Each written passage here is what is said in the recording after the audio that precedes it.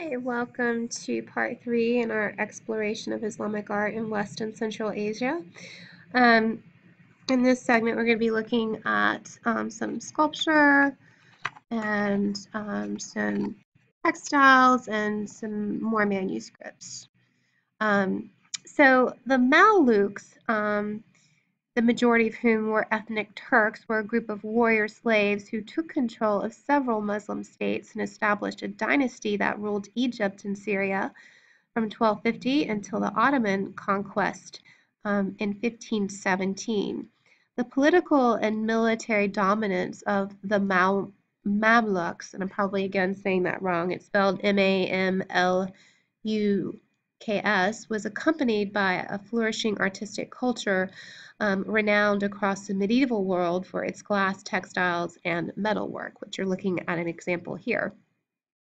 Master metal craftsman Muhammad Abd al-Zan created this brass basin during the Bahri Mamluk reign from 1250 to 1382.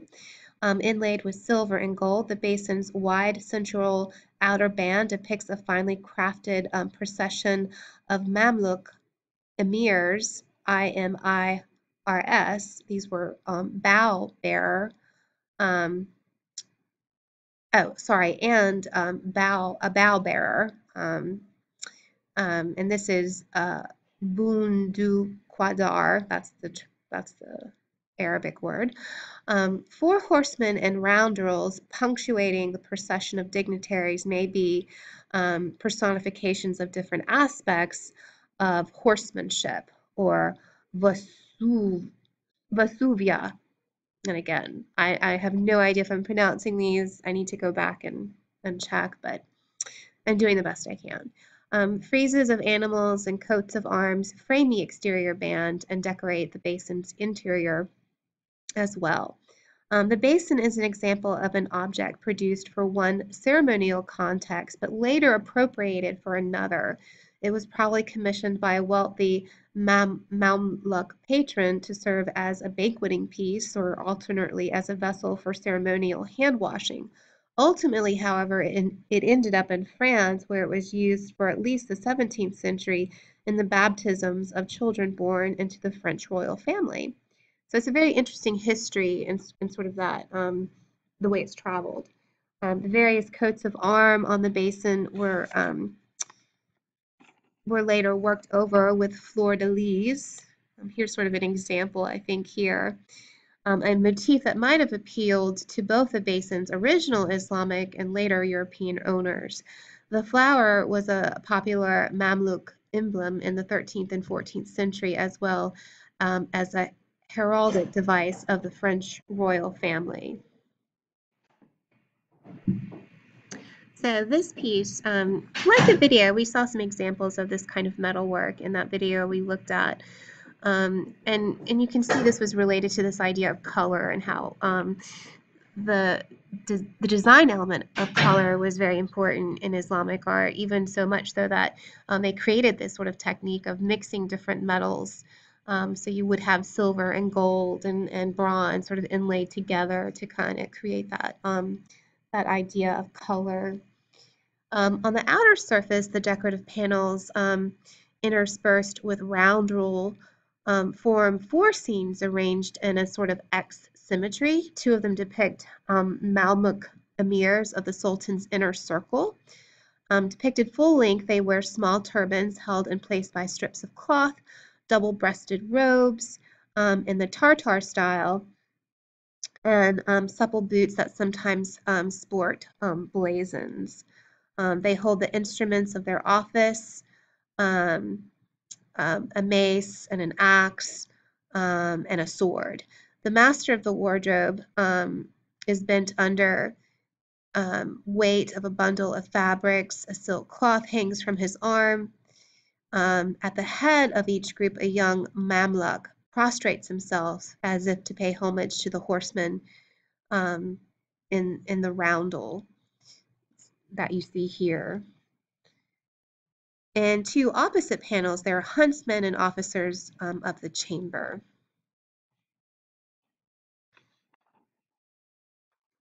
So the inside of the basin is also decorated. There are 4 oblong panels depicting 2 hunting scenes, the 2 battle scenes, all of them very eventful. 4 round rolls separate them. 2 of them contain a monarch on a throne surrounded by the great secretary with a writing case and the master of arms with a sword.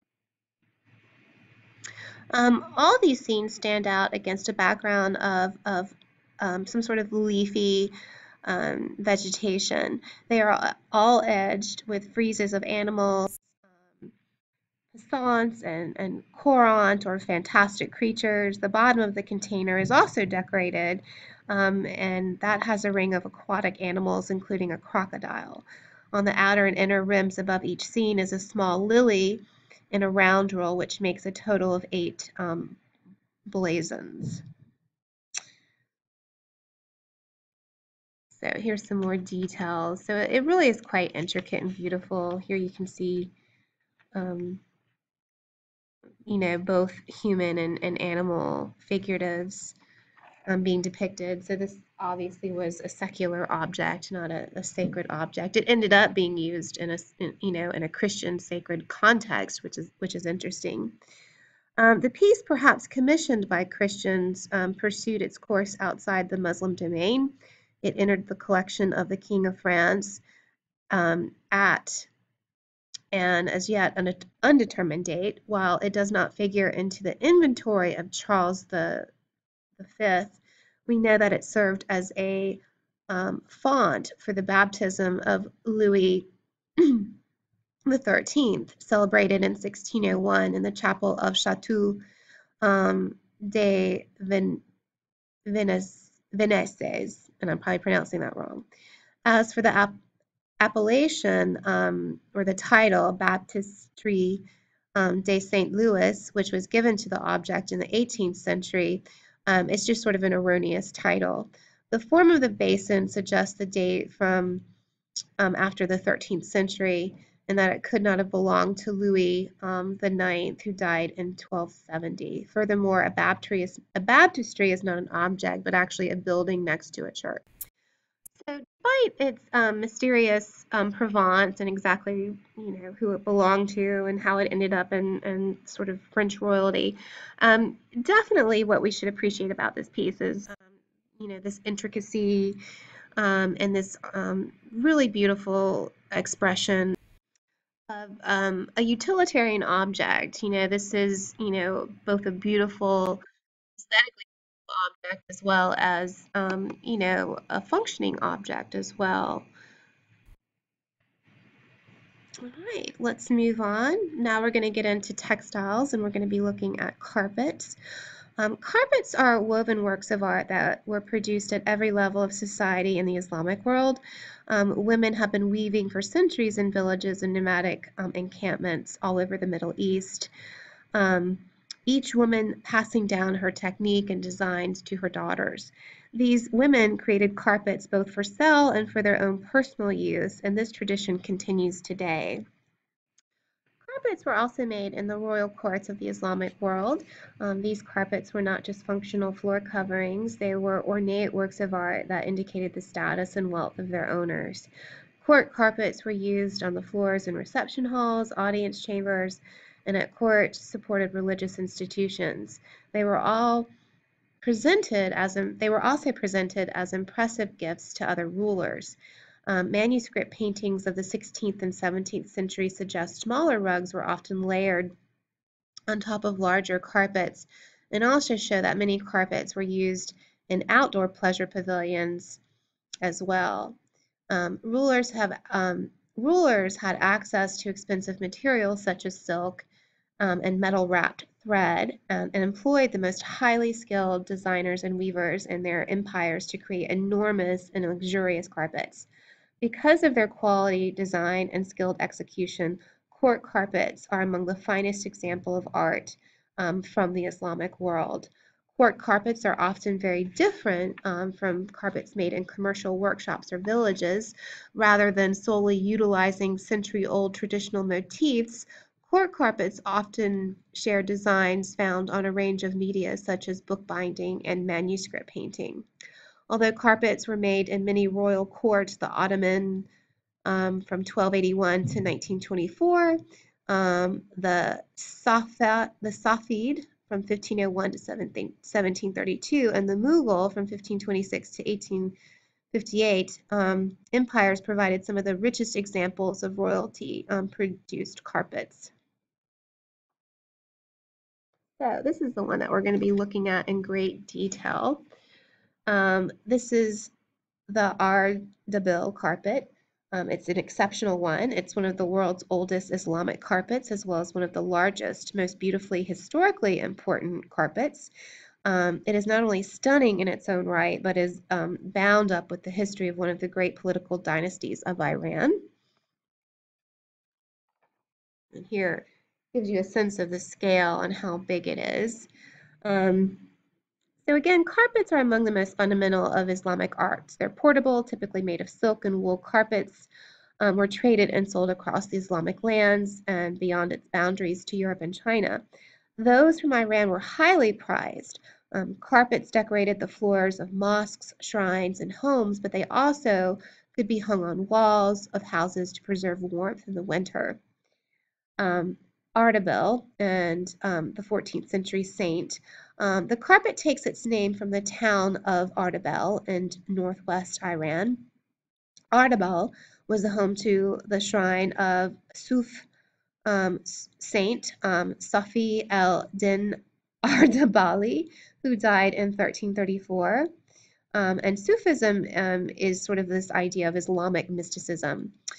He was a Sufi leader who trained his followers in Islamic mystic practices.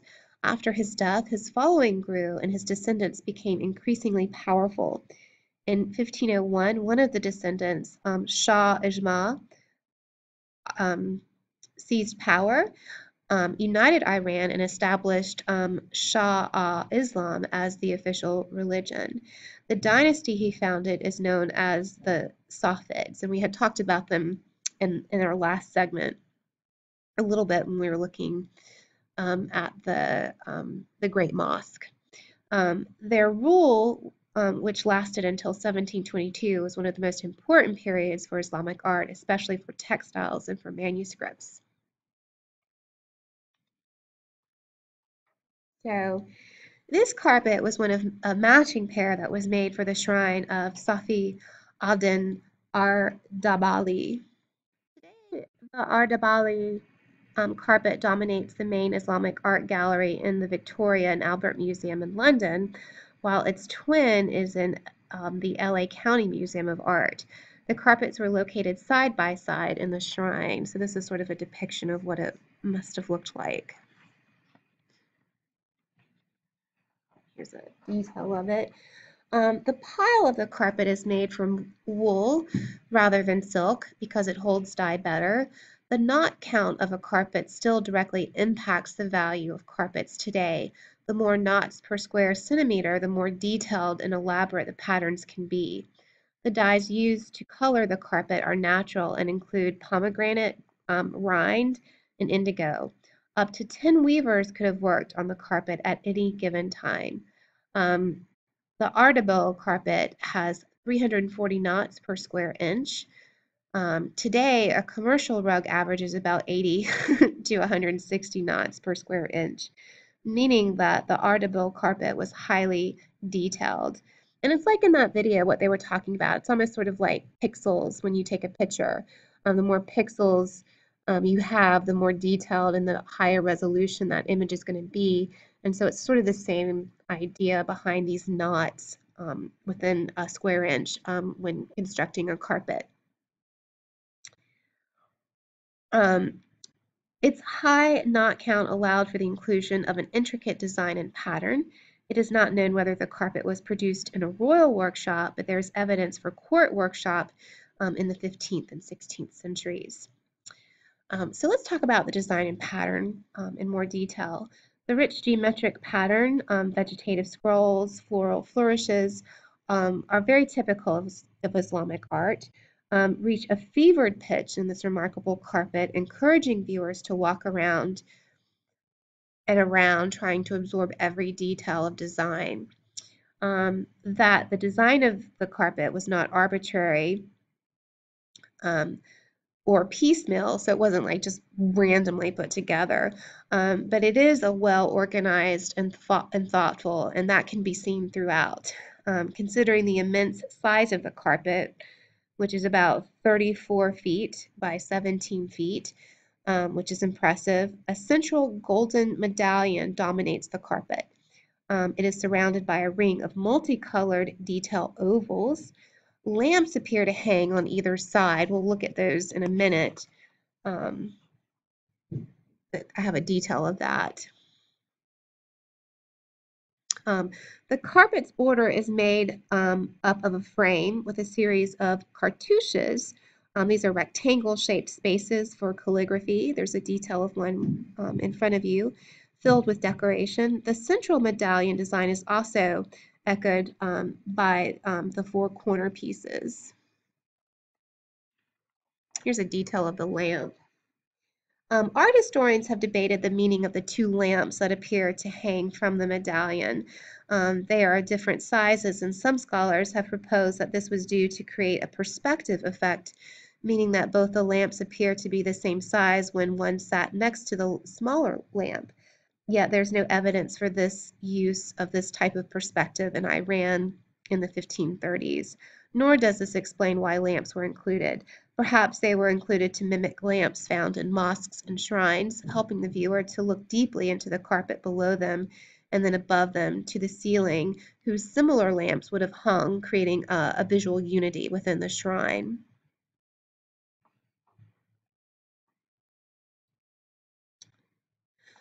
There's also an inscription. It includes a four-line inscription placed at one end of the carpet. The short poem is vital for understanding who commissioned the carpet and the date of the carpet. The first three lines of poetry read, "Except for thy threshold, there is no refuge for me in all the world. Except for this door, there is no resting place for my head. The work of the slave of the portal, Mask Kashani." Masoud, I'm saying this wrong, Muscad, I think it's Muscad, or Masad, was probably the court official charged with producing carpets. By referring to him as a slave, he may be presenting himself as a humble servant. The Persian word for a door can be used to denote a shrine or royal court. So this inscription may imply that the royal court patronized the shrine. The carpets would have probably taken 4 years to make. That's a long time. The fourth line of the inscription is also important. It provides the date of the carpet, AH 946. The Muslim calendar begins in the year 620 CE when Muhammad fled from Mecca to Medina. This year is known as the year of the Hijra, or flight. AH 946 is equivalent to 1539 CE. The lunar Muslim calendar does not exactly match the Gregorian calendar that we use in the West. All right, so let's look back at the carpet in its entirety. So really the design of the Arbidel carpet and its skillful execution really is a testament to the great skill of the artisans at work in northwest Iran in the 1530s. I mean, it really is quite beautiful. And really what you'll see too when we go back to Europe, medieval Europe, and we look at manuscript illuminations, we'll see, something very similar happening in terms of the motifs and designs. In fact, some of the pages from these medieval Christian Bibles are referred to as carpet pages because they're so intricate and decorative. So I'm going to stop here. I do have a part 4. I forgot to add 2 manuscript pages, so we will look at those when you come back from Thanksgiving break. So stay safe and work on your flashcards. Make sure you watch the online lectures fully. Don't, just write a few notes and then think you're done. It's really important to watch these lectures. And anyway, I will see you guys later. Take care.